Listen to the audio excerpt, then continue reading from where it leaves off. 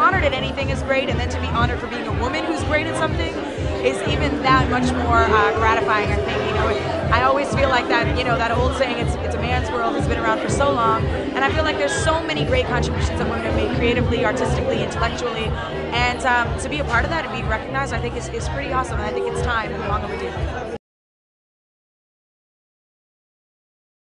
Honestly, it was everybody who ever told me I couldn't do it. That was the driving force to always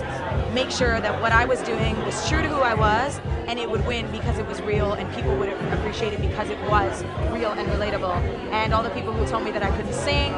the way I wanted to sing, or sing the songs I wanted to sing, or write the songs I wanted to write, or work with the people to make the music that I make,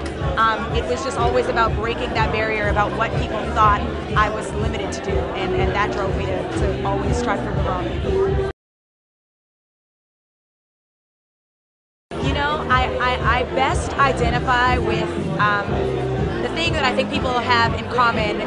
regardless of where you're from, what your culture is, and I feel like that's just human emotion, and that's what we all go through, no matter, you know, what your background is, what language you speak, what color your skin is. We all emotionally know the feelings of happiness, sadness, anger, loneliness, and I feel like that is always the one thing that will never change. And so through my music, I always just feel like that is who I am. I always want to be that voice and that vessel that has people feeling like, yeah, you know what, she goes through the same things that I do.